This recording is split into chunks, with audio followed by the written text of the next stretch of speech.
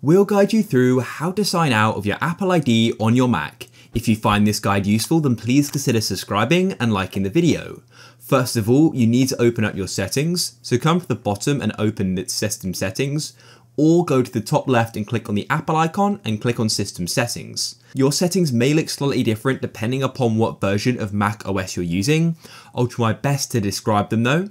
So what you need to do is go and press on your Apple ID account. So in my settings, it's in the top left, and on the older settings, it should be at the top as well. So go and click on it like so, and it will then take you to your account.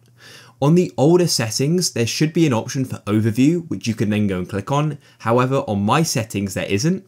And all I need to do is scroll down. But if there is the overview option, click on it and scroll down as well. And right at the bottom should be the option for sign out. So then what you can do is click on sign out like so. And you then need to choose what you want to go and keep a copy of. So I'll just go and untick this. I don't need a copy of it. And then I'll go and tap on continue.